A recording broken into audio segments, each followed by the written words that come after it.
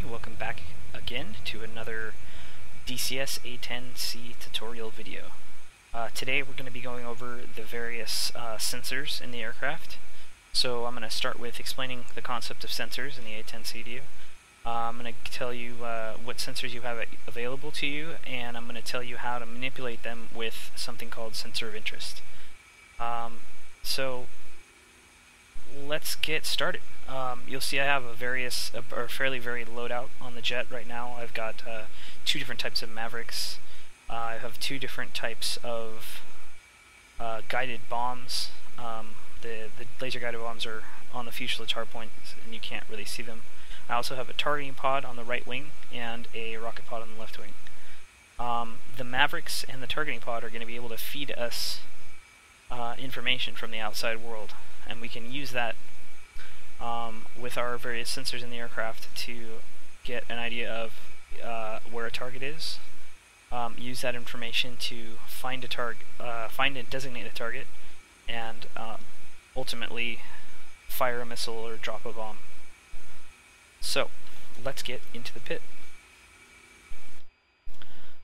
So the three main sensors on the A-10C are the HUD and the two MFDs.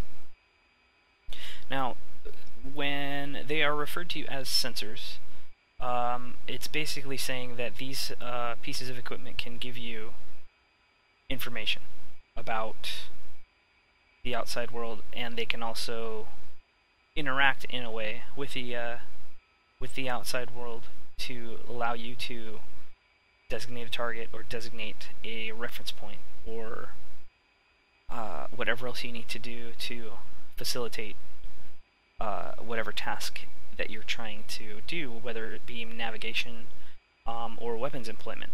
So, the basic idea is that you have three selectable sensors in the A-10, and you can switch between those three to make them active.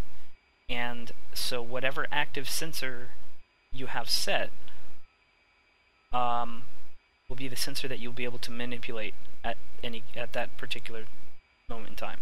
So to manipulate, your HUD and use that and its information and capabilities as a targeting device or a navigation device or whatever, you would select that as your active sensor or sensor of interest. The term sensor of interest, basically, it's fairly self-explanatory. It is the sensor that you are interested in. It's the sensor that the plane is currently using as its active sensor, and subsequently you were using to manipulate whatever data you need to manipulate at the time.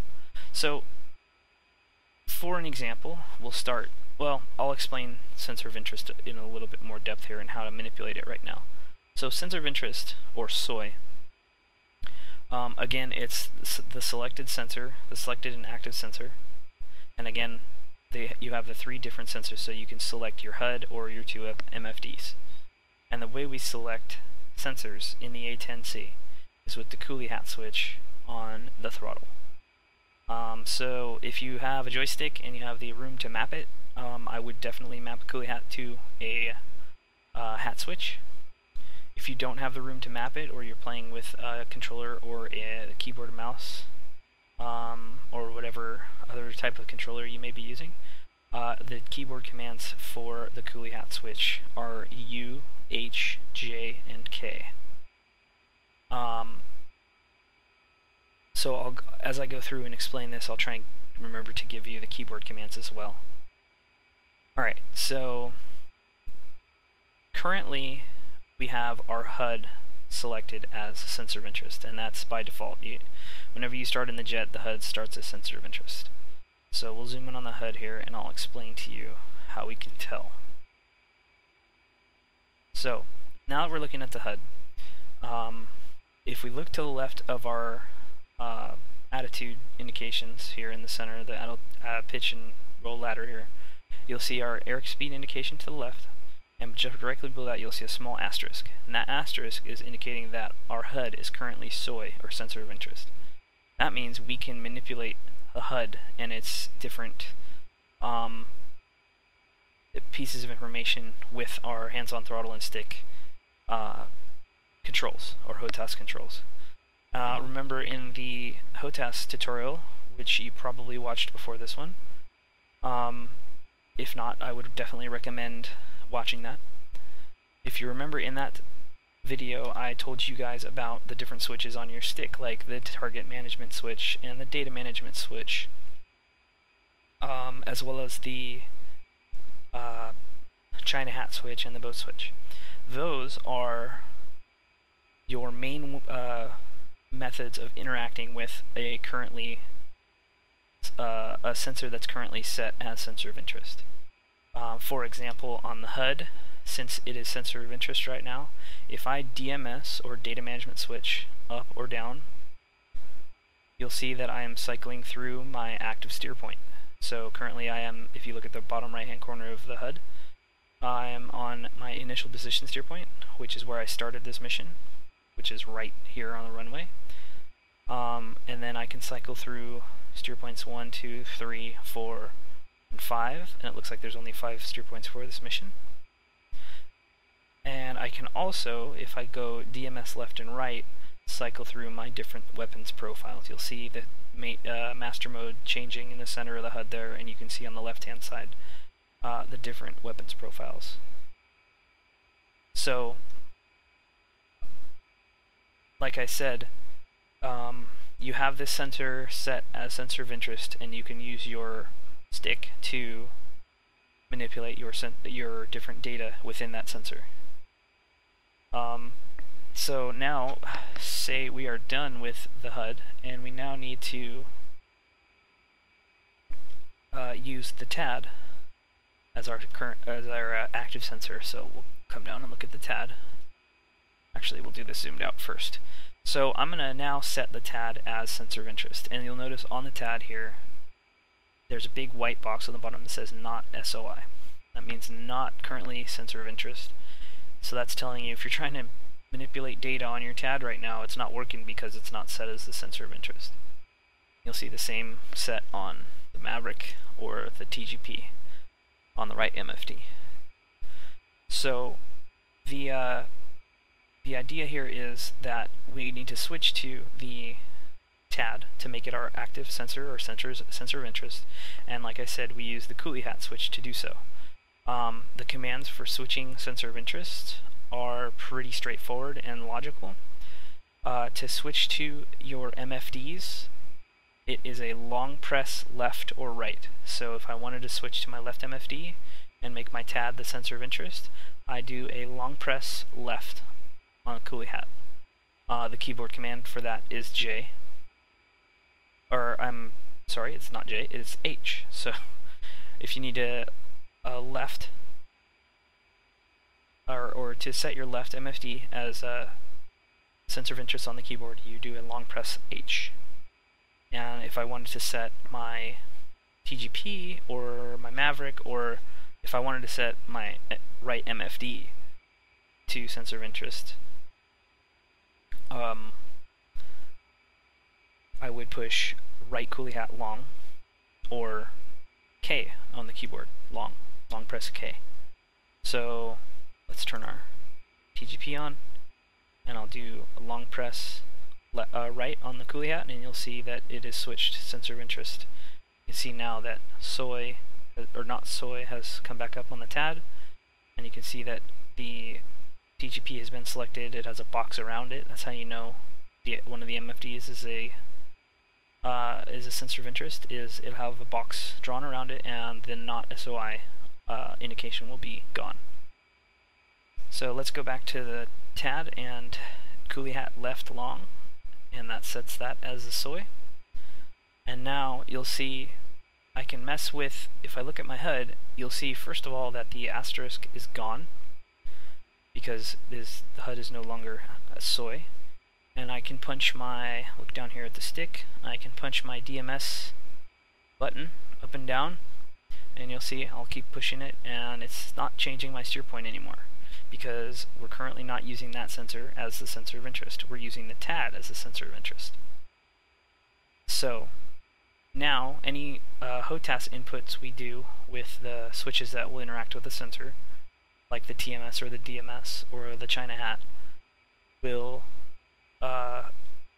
be applied to the TAD, because the TAD is currently sensor of interest.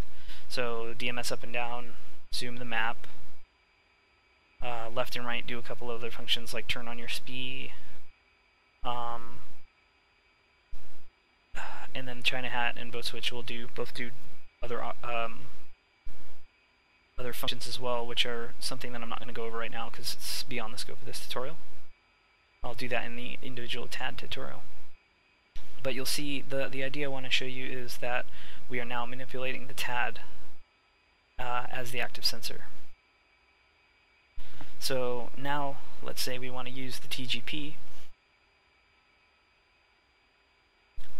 What we would do would press coolie hat right long, and you'll see the box comes up around the TGP or the right MFD, and the not SOI indication is gone. So now we can proceed to use our stick or our HOTAS controls to manipulate this sensor. So I can use my slew control to slew the TGP camera around.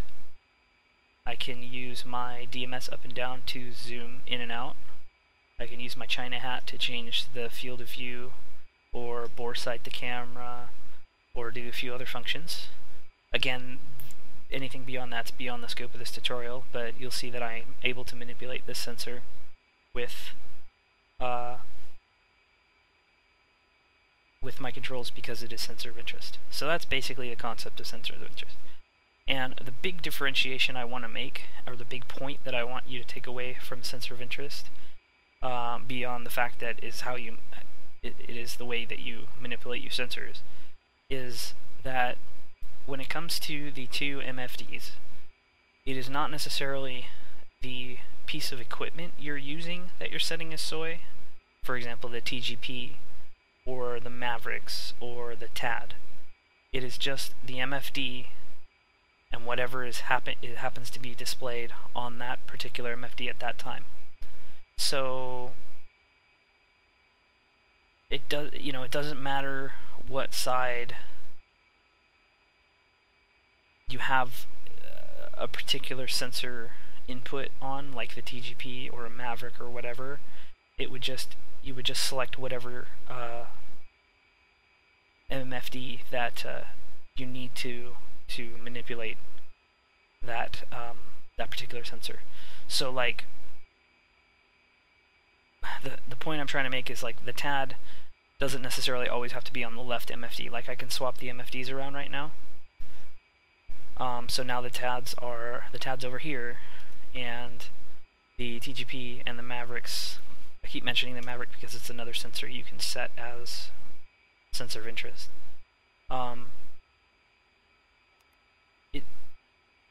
You're selecting the MFD, you're not selecting the sensor. So you'll see I can set the TGP as SOI over here because currently it is not SOI. So I'll coolie hat left long. Now you'll see that I'm SOI with the TGP. Now if I switch to the Maverick page, it's gonna not, because I don't have the plane armed up. So, okay, let's try that again. So we have the TGP set as SOI, we have the left MFD set as SOI and the TGP currently displayed. We switch to the Maverick page and it has stayed SOI because we're not necessarily selecting the TGP or the MAV individually, we're just selecting the MFD. So it's not a really important thing to like grasp, but it can be confusing for some people.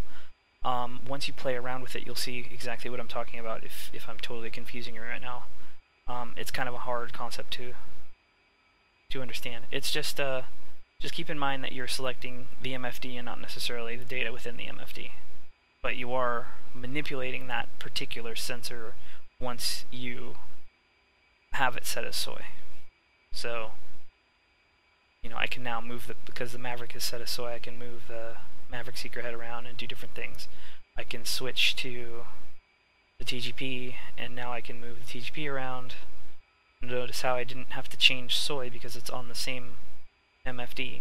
But if I wanted to mess around with my TAD, I'd have to swap it over with coolie hat right long, and now I can manipulate my TAD with my HOTAS. The last thing I want to explain to you guys is how to set your HUD as SOI again once you have moved SOI to a different sensor. The command for resetting your HUD as SOI is coolie hat up short.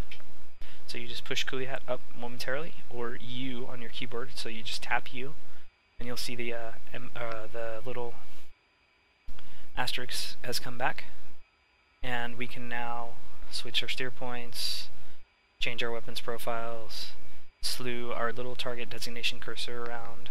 You see that little box moving around up there, and use that as our active sensor. So that basically covers basic sensor interaction. Again, the main points to take away from this is you are only able to actively manipulate one sensor at a time, and you have to switch between those different sensors with coolie hat. So it would be left or right long presses on the coolie hat for the left or right MFD respectively, and a short up on the coolie hat to return to the HUD as SOI. And the indications are the asterisk on the HUD, or a surrounding box on the MFDs.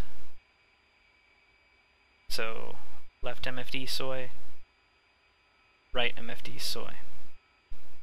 And really shortly here, as soon as I zoom back in, coolie hat up short, and HUD is now SOI.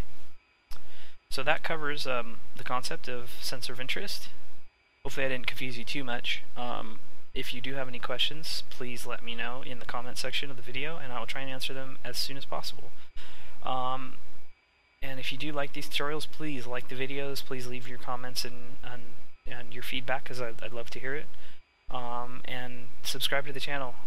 Let me know that you like these videos and that you want more of them, because I'm planning to continue making them as long as there's some interest.